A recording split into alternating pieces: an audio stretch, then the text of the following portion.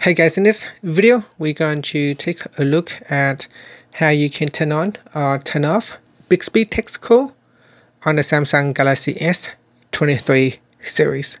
First, tap on the home button to go back to the home screen, and from the home screen open up the phone application. In here, tap on the more button. From the pop-up menu, tap on settings, and then in call settings, go down and tap on Bixby text call.